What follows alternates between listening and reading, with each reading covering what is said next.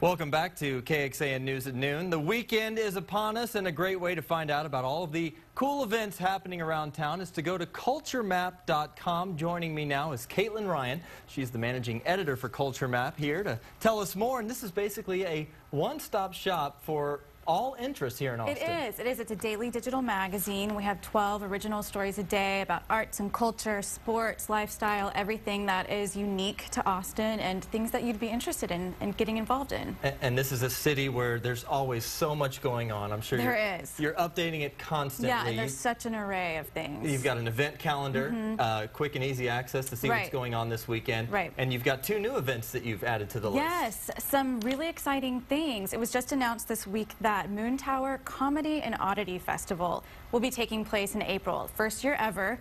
It is going to be a comedy festival that will compete with the big wigs across the country. And badges go on sale on Wednesday. There's some really famous names like SNL's Seth Meyers, the head writer, Aziz Ansari from Parks and Rec, and then lots of more unknown people who will get just as good promotion. Sure. Yeah. And the other one is a cool new hotel. Yes, it's a hotel that's actually been open for about a month. It's called the Haywood Hotel, and it's East Austin's first boutique hotel. And it's just 7 rooms. It's very hidden in the neighborhood.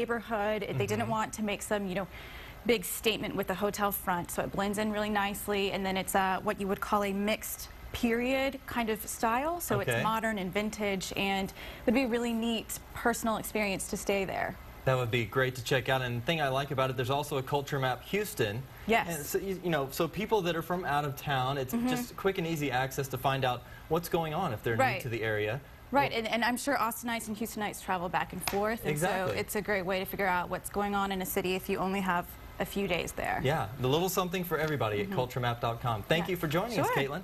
We'll be right